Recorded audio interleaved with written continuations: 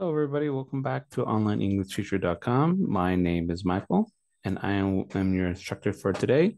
And today I'm going to show you how to write a professional email. The reason why it's important to write a professional email is because all emails are spoken in a professional way, right?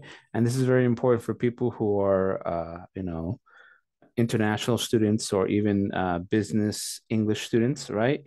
If you're trying to learn English for in the business field, then this is very important for you to understand this. So one of the main things is that people have a hard time making emails, right? But emails are very easy. We just have to break them down into different parts. So we have parts of the email. We have a subject line, and the subject line is like the title of your email, and what it's for is to set expectation what the email is about, right? So, for example, you don't want your subject line to say hi, right? Because that's not professional, right? Say, for example, let's say that you're a student, an international student, and you want to ask your teacher to extend the deadline for your essay, right? So your title or your subject line would be extension for my essay, please. Right?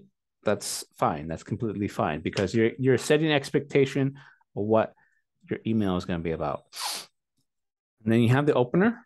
Openers are very simple. You just usually the openers are you saying hello to the person that you're talking to, either your professor or a colleague or a business or anybody that you're trying to get in contact with on a professional level, right? So you say, hi, Mr. Michael, right? Hi, Mr. Blanco. Hi, Mr. Moon, right? Usually use their last name, or you can use their full name as well.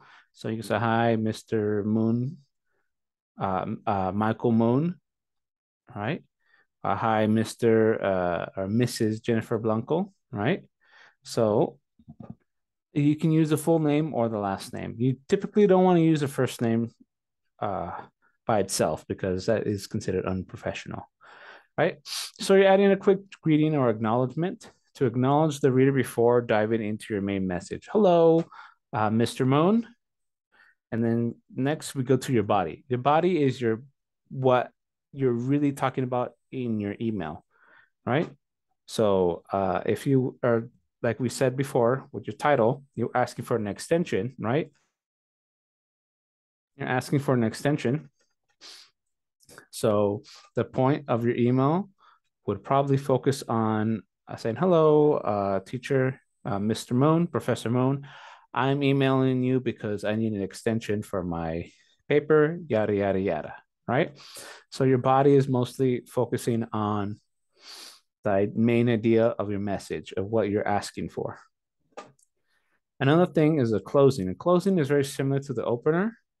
You're just saying goodbye to the person and also signing off your name, right? Or also as well leaving a quick message, right? So closing, like the opener, this is a quick message where you sign off on your email. Okay, remember that emails are about professional communication and should be polite and to the point, right?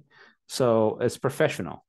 You have to be polite. You cannot be rude during your emails. You have to, even if somebody is speaking to you rudely, you have to be polite. You can speak in a stern way that is polite, right? In a very like kind of a way that has boundaries, right?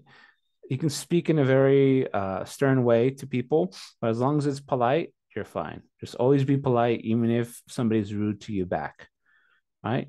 And always approach somebody with a polite email. Even if you have a complaint, it's always good to write in a polite way. Say hello, whoever who may concern. I have an issue with this laptop.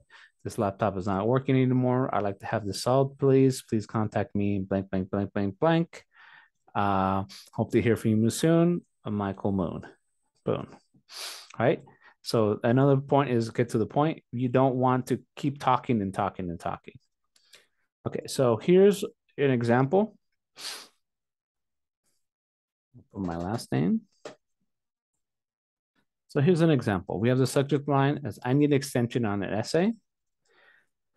And then here's our opener. Hello, Professor Moon.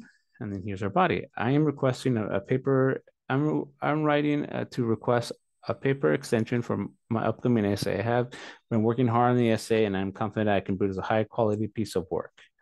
Right? This is saying that I need help. I need an extension because I need more time. However, I would like more time to ensure the essay is perfect. I would appreciate if you could grant me a paper extension for 2 weeks. I understand this may disturb your plans, and I apologize for any inconvenience. Right? So you're asking for the extension. You're apologizing that if it might disturb any inconvenience for the person that you're sending it to, right? And then you're hoping for some type of reply back, right?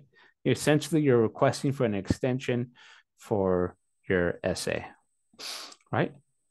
And then you sign off, right? Or you close off with best regards, Michael Corubius, or your name here. This would be your name. And this is how it would look like in a real life example if I was trying to message myself. Hello, I need an extension, right? We follow more roughly the same structure, right?